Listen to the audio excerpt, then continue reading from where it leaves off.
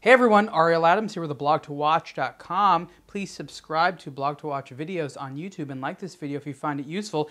This is the Devon Steampunk Tread 1, otherwise known as the Devon Tread 1 Steampunk. It's a special limited edition version of the Tread 1.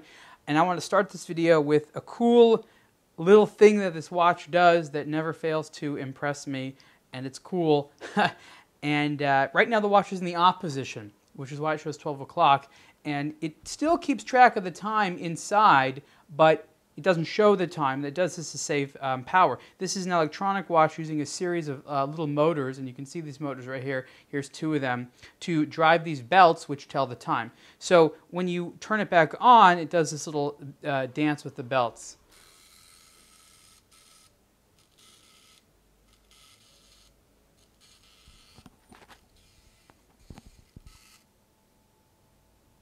And there you go. It's 4:40. Now, it's actually in a special mode right now that is called power saving mode, where it tells the time, but it doesn't have the seconds belt running. And there's a good reason to keep it in this one. What you do to turn it back on is you turn, it's not really a crown, it's more like a joystick. You turn it over to the left, and then it starts to go. Now you can keep track of the running seconds, but the problem is that it is extremely, how should I say, well, it's loud. And I have the microphone here a little far away. I'm going to put the microphone a little bit closer to the watch. That's cool to watch, but that quickly gets a little bit, I don't want to say annoying, but it's a loud thing. And you're going to want to keep it in that power saving mode most of the time. So in order to engage it again, you put that crown over to the left again, and now the only time you're going to hear noise is when the hour and minute belts move, which is going to be once a minute. It still makes a kind of gear type of noise, but it's a lot more manageable. This is the type of watch that has that type of calling card sound, which says, hey, I want you to notice me because I'm the Devon Tread 1, and in this case the Steampunk. So this is not the most quiet watch in the world, but you don't wear this watch to be quiet. I can't see anyone wearing this watch not wanting people to pay attention to what's on the wrist. And now, in addition to the visuals, you have the added, the added benefit of the sound. That's what you get with the Tread 1, and that's a cool thing.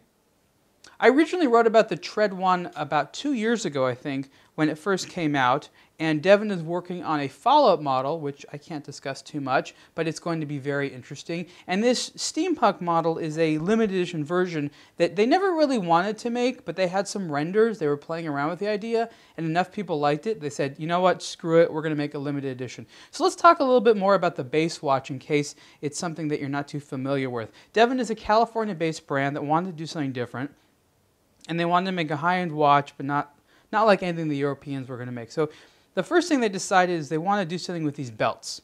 Now, in order to do this effectively, it was impossible and would have been outrageously expensive to make it actually mechanical. So this is a quartz-based watch, but obviously much more sophisticated than your normal quartz watch. It has a microcontroller, it has software inside, it has these little motors, it has these sensors to make sure that the belts are lined up properly. If the belts go out of line, it self-adjusts. It's got all types of really cool little features like that that make this more than just a toy.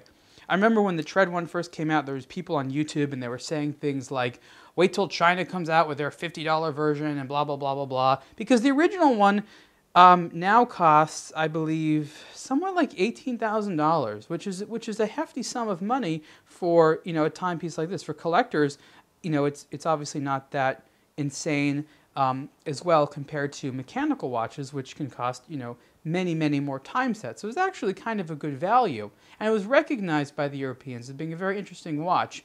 This one is a little bit more, and I'll get to that in a second. But I just wanted to sort of show you off the little features here about what's different. The case is essentially the same, but you have these bronze components here, which are naturally going to patina. So this one is, I think this is like the very first model ever made, and it's a couple of weeks old, and you can tell that there's a little bit of patina there on the bronze, which looks kind of cool. There's these rivets which have been put in by hand. There's these kind of screws that come out of the side there, and there's an overall kind of bronze and brown look to it. The original was more like a steel and black look. And of course the dial as well, you have this plate that goes over the belt so you can read the time properly, is now in a bronze tone as opposed to steel. So while one looked very modern, this one also looks very modern, but has that very much steampunk industrial look that a lot of people think is very, very cool. I've been wearing this around a little bit, and yeah, it definitely gets noticed. I mean, this is the type of watch that people are going to look at it and be like, what is that? And in fact, it's so, I want to say the word outrageous, that so many people look at it and they don't even say anything. They don't know what to say. They don't know whether to compliment it or to ask, what is that? They just kind of look at it in awe, like, oh my God, what is this person wearing? It's just about as heavy, maybe a little bit heavier because of the extra metal than the original Tread 1. And of course, it's a different flavor. It's quite nice. This brown leather strap is attractive. This kind of like aged metal look is very, very cool. But overall, it's the same type of experience in a different flavor. The Tread 1 Steampunk is going to be limited to just 150 pieces. Actually, I lied. This is number 2 of 150, not number 1. Number 1 is still out there somewhere.